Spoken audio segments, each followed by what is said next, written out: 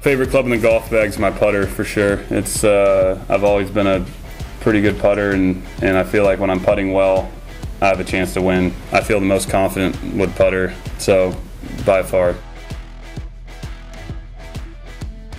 If I weren't a golfer, I'd probably be in sales. I would do something with either real estate agent, because I kind of feel like in golf you kind of have to sell yourself. So I feel like I've been in sales for the last 15, 20 years, finding the right people to help support my career. So I'd be in somewhere in the sales field.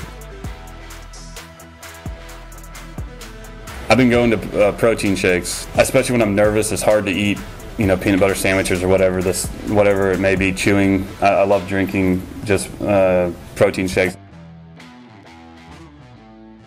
For sure. So I'm superstitious in the fact that if a golf ball number, if it's working for me, I run with it. So 5s and 7s lasted for a while this year, and then I ran out of 7s, so I had to use a 6. I think I wasn't playing that great, so I threw some 6s in, and I think I shot 5 or 6 under. So then now the last 2 weeks I'm using number 6 ball instead of number 5, so 5 came out of the rotation. And also shoes. If I play well with a certain type of shoe, I'll run with it for a while, and then if I have a couple bad rounds, they're out immediately, and I have a new style in.